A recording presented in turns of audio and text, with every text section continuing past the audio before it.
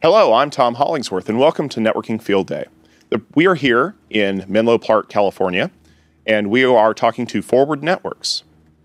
The presentation that you are about to watch is attended by a group of networking delegates who are writers, speakers, bloggers, and podcasters from the networking community that have been invited to ask questions, make comments, and offer their opinions about the solutions and products for Forward Networks. If you would like to learn more about Tech Field Day, including how to become a delegate or presenter, please go to our website at techfieldday.com. If you'd like to see more videos like this on a variety of IT subjects, please check out our YouTube channel at youtube.com/techfieldday. So in the previous demo, we showed how Forward Verify could prevent an outage and help you diagnose an outage. We're going to continue that theme, and this time we're going to focus on one small aspect of Forward Verify called predefined checks. And we're going to show you how using predefined checks you could prevent other outages. And so the core claim of this demo is that auditing your networks with predefined checks is going to lead you to safer networks. And we're going to demonstrate that using two real networks. Both of these networks come from real customer usages, and both of these networks had real outages. All right?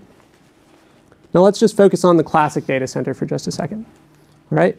Imagine for a minute, if you will, I'm the administrator for this data center. And one thing that's really important for you to know, is that I have one customer that's really, really important to me in this data center. That customer's name is Uptime Bank. That Uptime Bank has been with me for 15 years, and they pay me more than any of my other customers pay me. And the reason for that is because in those 15 years, they've never had an outage. Now, why is not having an outage important to Uptime Bank? Well, let's just look at their documentation. We'll go to their website. Uptime Bank, the bank that's always there for you, always accessible. Yes, we mean always. No, really, we'll always be up. OK, this is why they pay me so much for not having an outage. All right? And so one morning, I wake up, and I get this in my inbox. It's a CVE. There's a critical vulnerability. Pretty standard ID, pretty standard date, pretty standard references. One thing's a little unusually specific about it. A switch in my network needs to be updated. It has a critical security vulnerability that I need to fix. All right? And so ordinarily, Uptime Bank is such an important customer to me that I'm going to do all that I can not to upgrade any software, not to upgrade any hardware, not to change any config. I can't do that in this case. I have to update these boxes. All right? Now, my one saving grace is I've engineered this network for redundancy. On this aggregation switch, AG10, and on this other aggregation switch, AG11, I'm running VRRP between them. And so what that should mean is that if this AG10 switch goes down, all my traffic should fail over to AG11, right? That's what it should mean. And we can even just log into those boxes and see. AG10, show VRRP. Don't spend too much time on these commands. What's really important is you just see up, up, up. AG11, show VRRP, up, up, up. My network's engineered for redundancy. So let's actually do the update. Let's log in to AG10, request it to restart.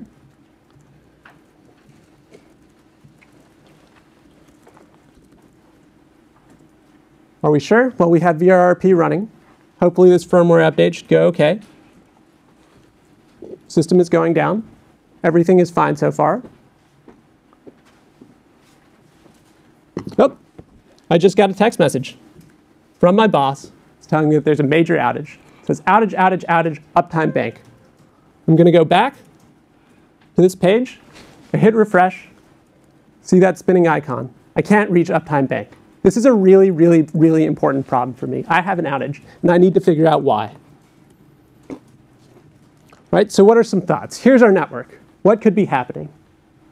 Well, maybe my server's down. Maybe my interfaces are down. Maybe there's a spanning tree issue. All right, let's start debugging. We'll go to ACK11. Is the server down? We'll go to ACK11. Let's check. ACK11. I think that the interface or the IP address for Uptime Bank is 10.1.20.4. We got a bunch of pings through, so clearly the server's still up. We talked about interfaces. So let's see if our interfaces are down. The interfaces between AC11 and AG11. So show LDP neighbors. OK, I'm connected to AG11 on ETH6. So let's just check that ETH6 interface. Hopefully it's down. And if we just fix that, all our problems will be solved. Show interfaces ET6. Read, up, connected. That's not my problem. Spanning tree. This is an L2 network. It's always spanning tree.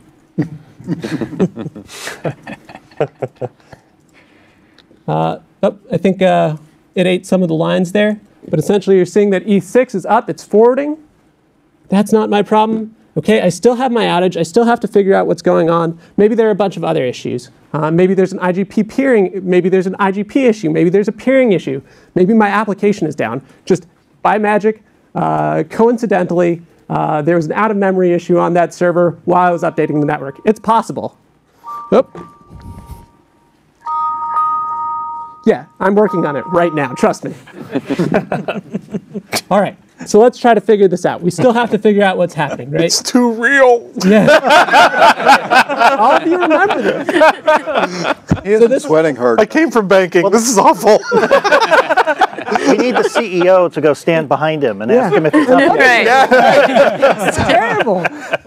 All right, so I'm on AG11. I'm still checking interfaces. What's going on? So interfaces. Losing customers. Yeah, this isn't helping, David. My bonus is shrinking. LDP neighbors. Need you on a WebEx. Do you know how many dollars we're losing every minute? AC11, I think it's on GE001. Well, this interface is up too. Show route. How about a show route? 10.1.20.4. We have an entry in our routing table. But hey, Uptime Bank is back up. Everything's OK. That's great. Except not really, right? So I started with this question, what's happening? I tried some things. They weren't the answer. My answer to this question of what's happening is, I don't know. And that's a really big problem for me. Because my boss, he or she is not happy that Uptime Bank had an outage. But he or she is going to be furious if my answer to this question is I don't know, or if this ever happens again, right? And so I can't leave until I can answer this question, what happened? So just like I have a checklist here, forward verify also has a checklist. What I'm going to do is I'm going to take a snapshot, all right? So I'm going to take a snapshot of this same network. And again, just like I had a checklist over there, forward verify also had a checklist of predefined checks. And we can see what's happening directly from here, right? We see 5 passed checks, 1 failed check. That 1 failed check, VLAN consistency. Let's click on it. VLAN consistency. Between AC11 and AG11, we have a VLAN mismatch. AC11 is sending packets with VLAN 20 specified, AG11 not configured to receive them. All right? And we can even just click on the line of configuration. Let's look at AG11. Config. So here's the config. Just run an MST. So here's the config, right? I see VLAN ID list 10, VLAN ID 30, VLAN ID list 2. Fat finger error. I probably meant to type VLAN ID list 20. But I didn't. And that led to this outage. So just so that everybody's on the same page, what ended up happening, when I brought AG10 down, all my traffic was supposed to fail over to AG11. But because of this VLAN mismatch here, I had my outage. Does that make sense to everybody? OK. All right. So are predefined checks just about VLANs? Are they just about L2 networks? No. We're going to take a look at a totally, totally different network. This is running ISIS throughout it, all the way to these routers here. All right? Great. We're running an L3 routing protocol. That should mean that if a device goes down, we'll just reroute around it, right? This is fundamentally a more resilient network. It's more robust. It'll be great. That's exactly what our marketing team told Uptime Bank when they threatened to leave. We told them that this network is going to be more resilient, more effective, more efficient, more safe, and they believed us. So we transitioned Uptime Bank over to this other network. What we didn't tell Uptime Bank is that just like that other network, we had to update a device on this network, on spine 0. All right? But what I'm going to do a little bit differently in this case is instead of relying on that a priori reasoning, that ISIS is just going to take care of ratting around for me, ratting around my issue for me, what I'm going to do is I'm going to take a snapshot in forward. Here's the new Uptime Bank site. I'm going to take a snapshot in forward. And that snapshot, I'm going to instantly enable all those predefined checks on it. All right? And what I see instantly is a failing check. It's not a VLAN inconsistency this time. It's an MTU inconsistency. All right? Again, we can click directly on that link, and we can see the problem. Leaf 1, the node that's hosting Uptime Bank, or the node that's connected to Uptime Bank servers, is sending jumbo frames, whereas Spine 1 is expecting standard 1500 byte frames. What could this mean? What could happen? Does anybody know? All right, this is actually kind of tough. ISIS is like a 750-page RFC, and there are a bunch of addendums, additional RFCs after that. And in one of those addendums, it recommends that for ISIS that you pad your hellos to the full MTU link. Yep, I see some nodding here by Pete. All right, and so what that means is that this Leaf 1 device is going to keep on sending hellos, fully padded.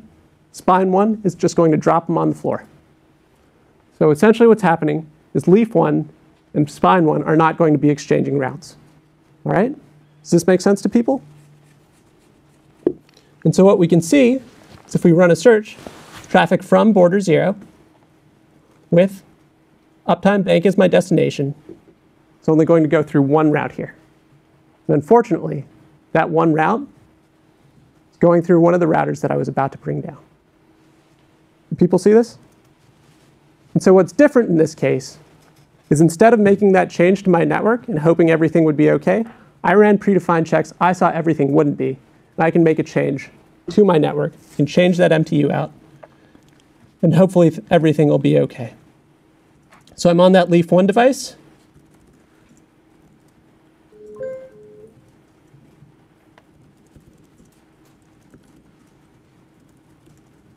So show ISIS.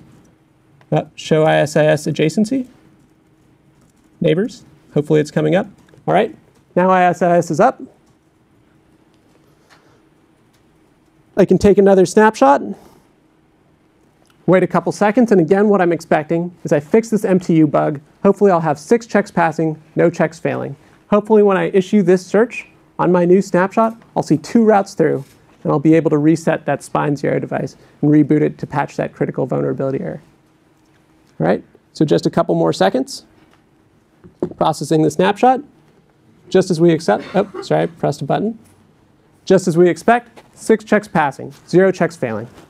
Let's run a search.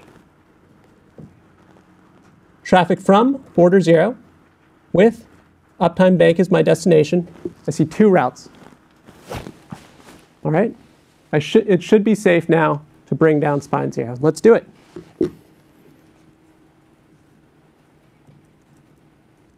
So I'm on Spine 0, going to log in.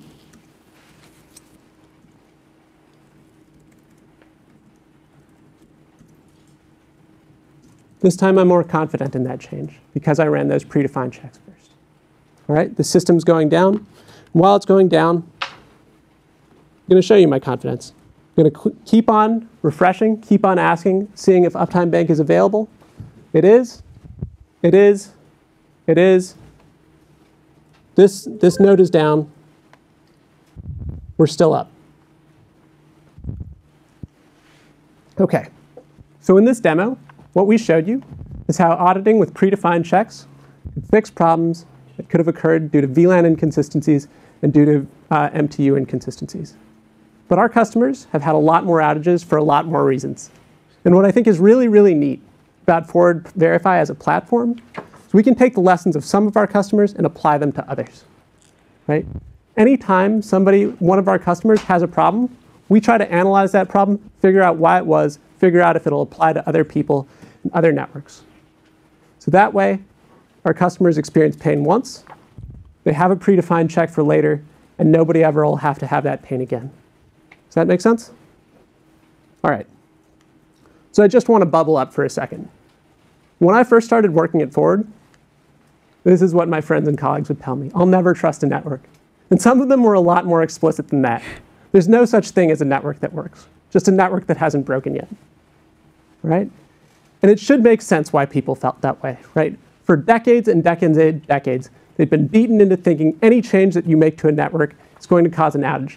We have all these latent misconfigurations in a network that are going to cause outages.